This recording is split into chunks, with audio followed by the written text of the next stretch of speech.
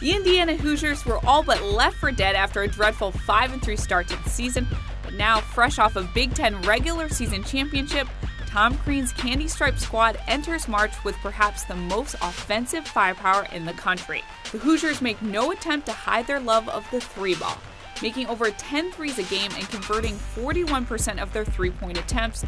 IU enters the tournament with 4 shooters shooting over 40% from three-point land. While the three-pointer is Indiana's most useful weapon, turnovers are their Achilles heel. The Hoosiers turn the ball over on almost 17% of their possessions, and that could be their undoing come tournament time. Yogi Ferrell is the heart and soul of this Indiana team.